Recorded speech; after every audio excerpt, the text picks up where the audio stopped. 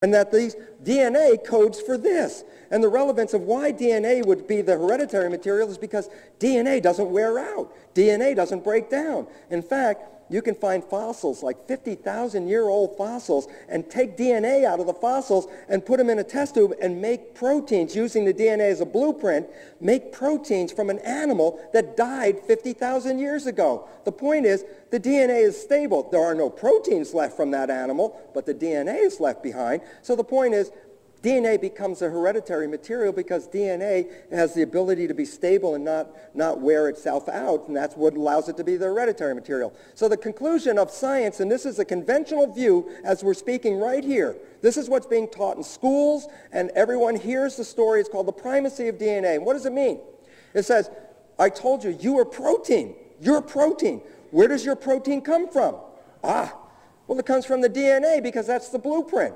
And the DNA makes a Xerox copy of itself, which is called RNA, and the Xerox copy goes into the cell, and the blueprint, the RNA blueprint, is read and converted into the protein. So the bottom line is this. Here's a simple understanding. If your character is in your protein, where'd your protein come from? It came from the DNA. So therefore, your character is apparently determined by the DNA. So our belief in the primacy of DNA says this.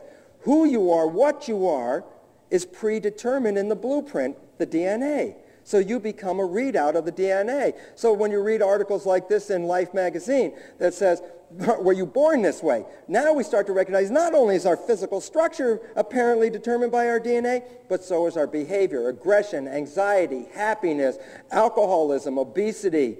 All these kinds of things are now attributed to what? Some pattern that you have received. So if you start to feel ill at some point, and then they start to say, well, yeah, you have genes that are affecting you in this. And so the point about it is ultimately, what is the belief system? The belief system is, if I can understand all the genes, and then I could replace any broken genes that you have, and I could replace your health. It's a nice, noble concept, and led to the Human Genome Project. But the conclusion of this is what?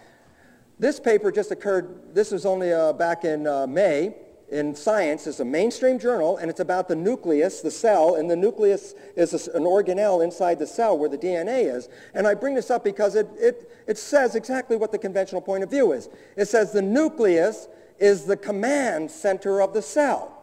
What does it mean, command center of the cell?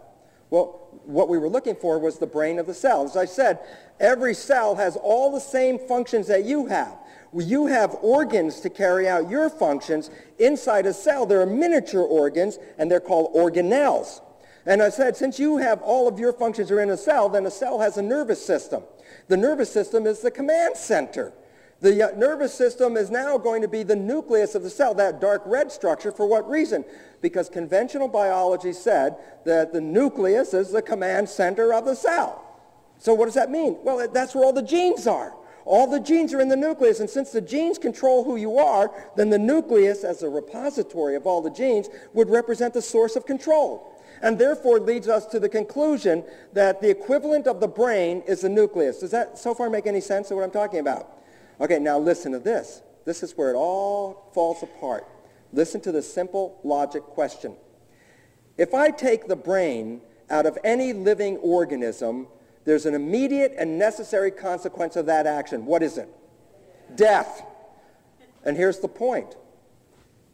You can take the nucleus out of the cell, and the cell doesn't die. The cell can live for 2 or more months without any genes in it at all. It's not sitting there. It's moving around. It's eating. It's growing. It's meeting other cells and communicating with them. It recognizes toxins and avoids toxins. In other words, I did not change the behavior in one way whatsoever by taking out all the genes.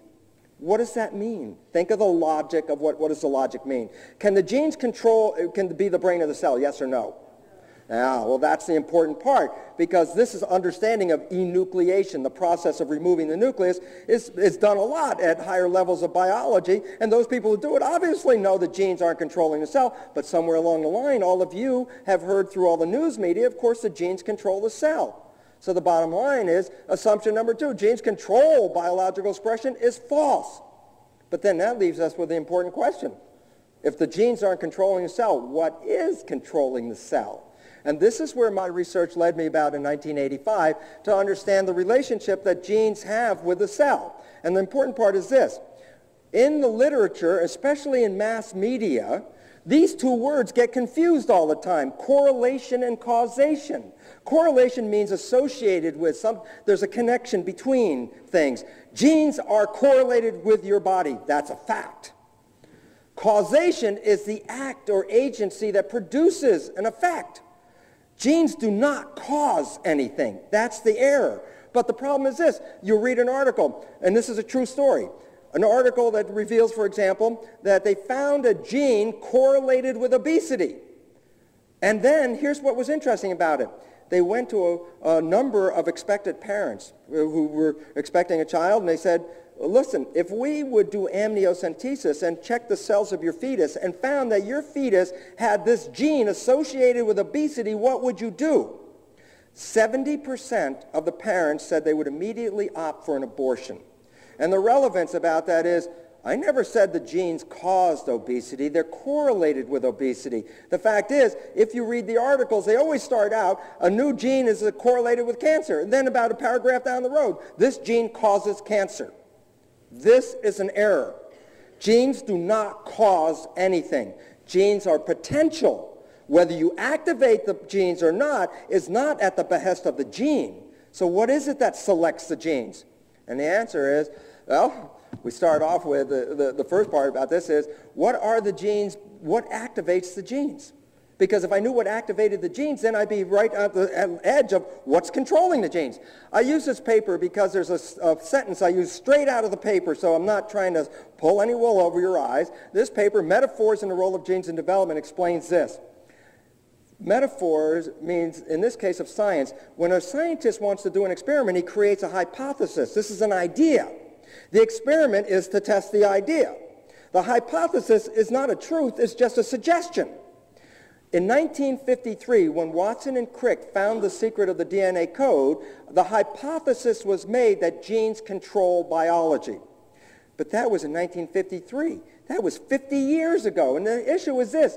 If you keep repeating that over and over again, at some point, you forget that it was a hypothesis. At some point, it becomes a truth.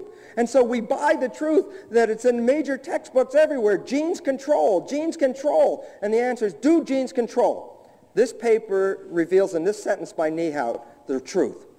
When a gene product is needed, a signal from its environment, not an emergent property of the gene itself, activates expression of that gene. Well, the third line, not an emergent property of the gene itself, means this. Genes are blueprints. A blueprint is not on or off. A blueprint is just data. If you had a blueprint to a house, is there an on and off to your blueprint? No. The blueprint doesn't go on and off, but what goes on and off is who's reading the blueprint. And the point is, genes are blueprints, but they don't determine if they're going to be read or not. And when it says what makes it read, the answer is a signal from its environment. Well, let me explain exactly how genes work. This is a picture of a nucleus of a cell that's isolated. That's where all the chromosomes are.